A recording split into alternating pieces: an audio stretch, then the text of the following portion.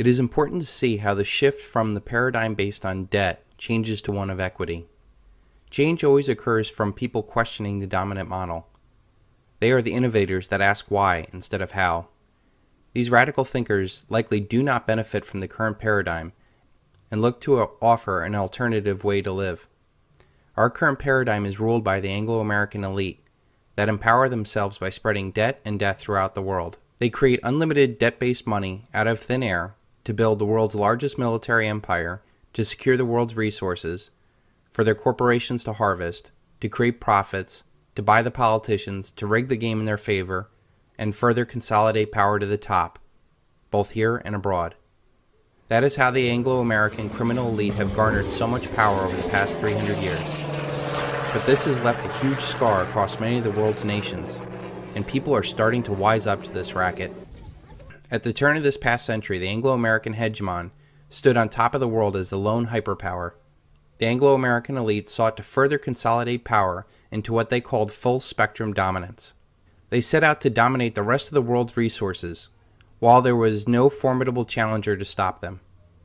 Their goal was quite simple: become so powerful on so many levels that no single nation can possibly defy or even challenge that hyperpower. The rest of the world stood by over the past decade as the United States pounced all over the Middle East, looking for more oil and securing the petrodollar. Invasions, bombings, uprisings, interventions, and the U.S. used everything in its bag of tricks to divide and weaken power in the center of the energy production in the Middle East. This recent excursion of power is really not much different than the past 300 years of the Anglo-American Empire.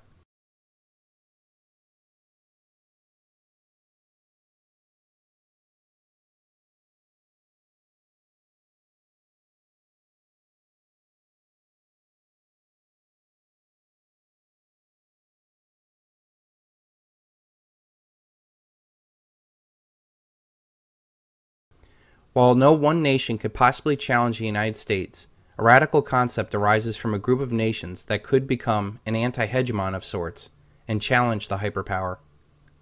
The most radical notion of all is to topple this hyperpower without a violent conflict. Nations like China, Russia, India, Brazil, Iran, Venezuela are starting to recognize the combined power that they have. These early adopters will set about establishing the intellectual foundation of something new. More importantly, they could topple the American paper tiger without even firing a single bullet. This economic war could be won through extracting wealth out of the current economic order, through trade deficits and buying up of assets, and the energy dependence of the West, all the while creating their own paradigm where they could exclude the West from even more powerful markets that they are developing. The anti-hegemon does not have much in historically or culturally in common, but the mutual frustration of the Anglo-American Empire. Right now there's a comfortable dismissal from the current Anglo-American Empire propaganda that will talk down to the anti-hegemon, saying that they have nothing in common.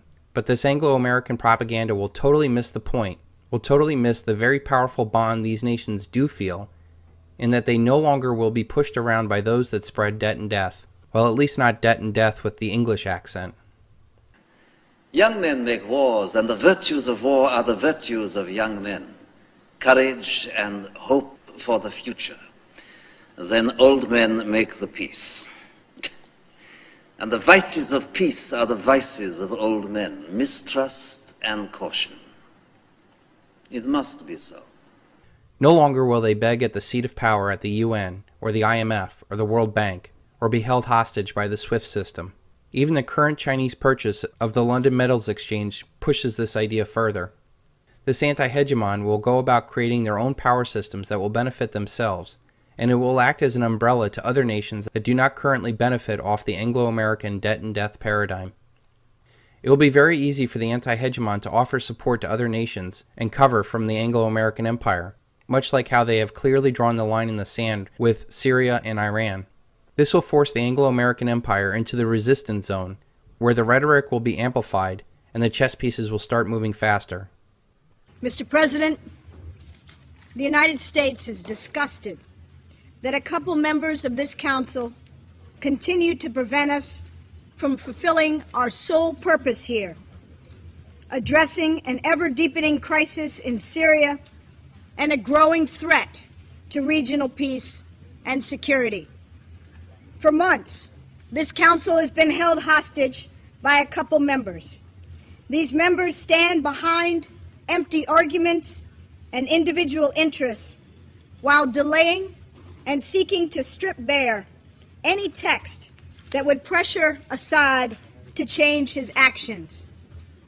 This intransigence is even more shameful when you consider that at least one of these members continues to deliver weapons to Assad. The United States has long said that it's past time that this council assumed its responsibilities and imposed tough, targeted sanctions. What the Anglo-American power will find is that things that worked in the past will fail, and fail badly. The anti-hegemon will be moving their wealth out of the debt paradigm into the real wealth paradigm through massive gold, commodity, exchange, and land purchases. Once the anti-hegemon has extracted as much wealth outside of the debt and death paradigm, they will pull out and focus their productive capital and efforts inside their own paradigm that they control. Since most of the world's population, resources, and energy is inside this grand chessboard, the Anglo-Americans will once again find themselves outside looking in.